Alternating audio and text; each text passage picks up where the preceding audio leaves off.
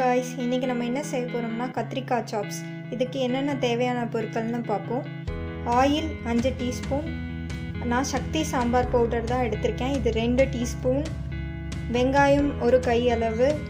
பூண்டு 2 பல்லு பூண்டு எடுத்திருக்கேன். இஞ்சி 3 பீஸ் தட்டி எடுத்திருக்கேன்.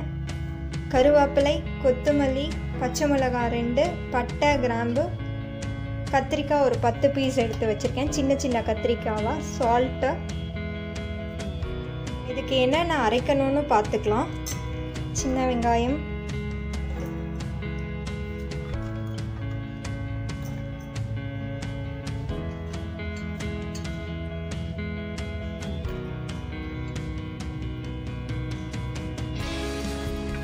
பூண்டு,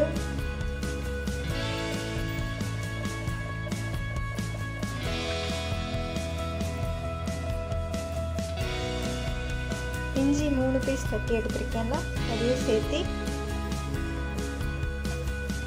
கொத்தமல்லியும் இதில் ஆட் பண்ணிவிட்டு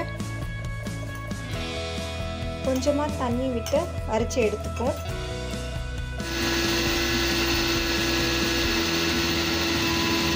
இந்த மாதிரி அரைச்சி எடுத்துப்போம். கத்திரிக்காவை எப்படி கட் பண்ணணும்னு காட்டுறேன். அதோட காம்பு மட்டும் கட் பண்ணிவிட்டு இந்த சென்டரில் கட் பண்ணுங்க.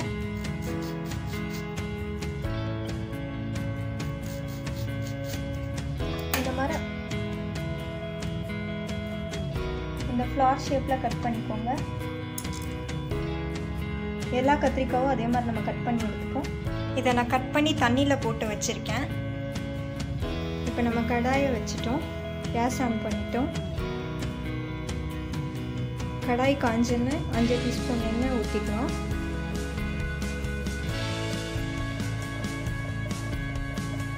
எண்ணெய் காயட்டும்.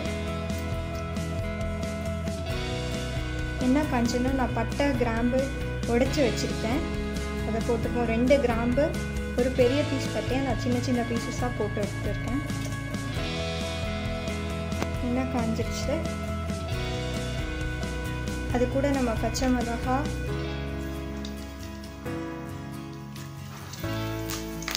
கருவேப்பிலை போட்டுக்கலாம்.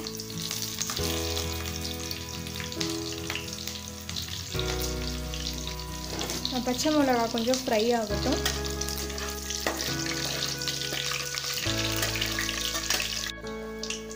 இப்போ இதை வதங்கினோன்னு நம்ம அரைச்சி வச்சிருக்க பேஸ்ட்டை இதில் சேர்த்துக்கலாம்.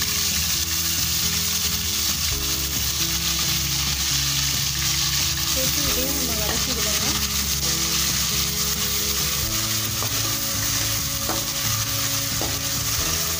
இதோட பச்சை வாசம் போகிற வரைக்கும் நல்லா வதக்கிட்டே இருங்க.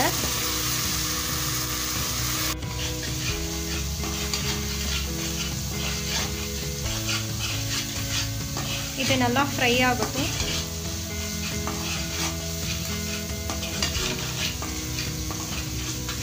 ஃப்ரை ஆயிடுச்சு. இதில் நம்ம போட்டு தண்ணியில் போட்டு வச்சுருக்க கத்திரிக்காவை இதில் ஆட் பண்ணிடலாம்.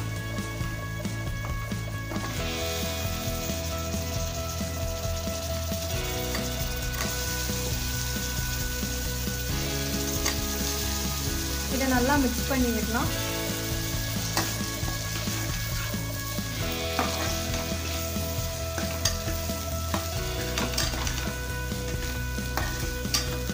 இதை ஒரு 10 நிமிஷம் நல்லா இப்படி வதக்கி விட்டுட்டே இருங்க.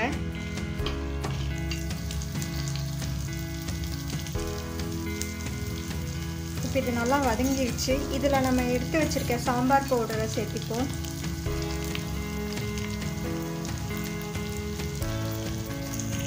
சாம்பார் தூள் சேர்த்திட்டு கலக்கி விடுவோம். இப்போ இது நல்லா வதங்கிருச்சு. இதில் நம்ம கொஞ்சம் தண்ணி தெளிச்சுப்போம்.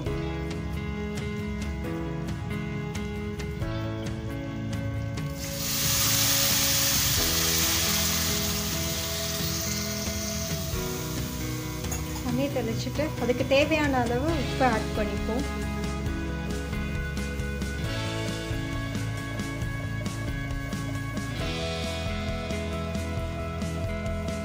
நல்லா கலரி விடுவோம். திருப்பியும்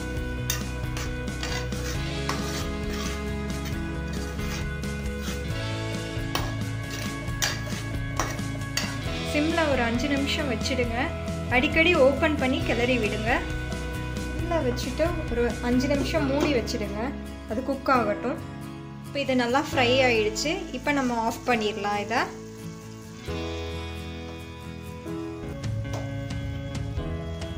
இப்போ நம்ம இதை ஒரு பவுலுக்கு ட்ரான்ஸ்ஃபர் பண்ணலாம். ஃபைனலி நம்ம கத்திரிக்காய் சாப்ஸ் ரெடி. நீங்கள் இதை வீட்டில் ட்ரை பண்ணி பாருங்கள். லைக் பண்ணுங்கள், ஷேர் பண்ணுங்கள், சப்ஸ்கிரைப் பண்ணுங்கள். ஏதாவது டவுட்னா கமெண்ட்ஸில் கமெண்ட் பண்ணுங்கள். தேங்க்ஸ் ஃபார் வாட்சிங்.